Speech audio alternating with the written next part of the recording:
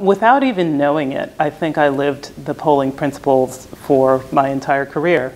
I think that you have to have something that guides you, and you have to have a set of beliefs.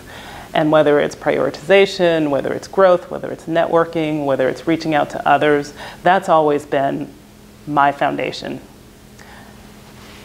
In terms of when I've used the polling principles, I'm going to start at the very beginning of my career.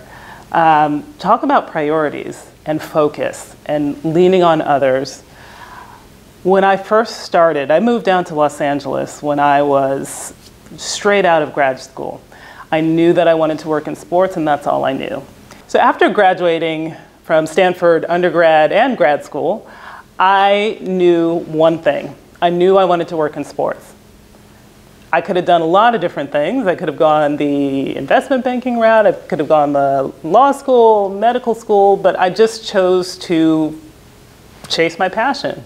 And that sent me all the way down to Los Angeles. At the time, Fox Sports Net had just launched. It was this sort of new concept under the Fox family. And I knew they were hiring.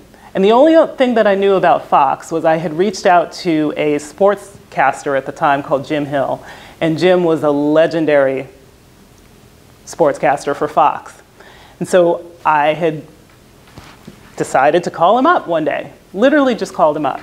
And of course his office answers, and I say, hey, I'm just out of school and I would love to talk to Mr. Hill about my career. How do I start a career in sports?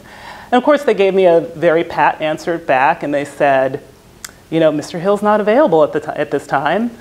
However, when you do come into LA, let us know. So I took that quite literally. I got in my car, first day into Los Angeles, I drove straight up to the Fox studio lot, and I said to the security guard, I'm here to see Mr. Jim Hill. And he said, do you have an appointment? No. And he said, is Mr. Hill expecting you? Yes. Okay. So he dials up, and of course, Mr. Hill wasn't expecting me. And so he said to me, I'm sorry, we can't let you on the lot. You don't have an appointment. So I said, okay. So all I did was I walked to the back of the lot. This was the days before security. I jumped the fence, and I started walking from building to building on the Fox Sports lot with my resume in hand, and just handing it to anyone that I could see. And I walked into the fourth building, and there was a guy who was sitting there. He looked like he was probably just out of school himself. And I said, I'm here to find a job, and I gave him my resume. And it turns out that he too went to Stanford. And we were the same year.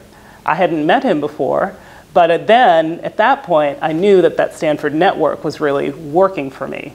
And he put me in touch with the right person, and eventually I got a job at Fox.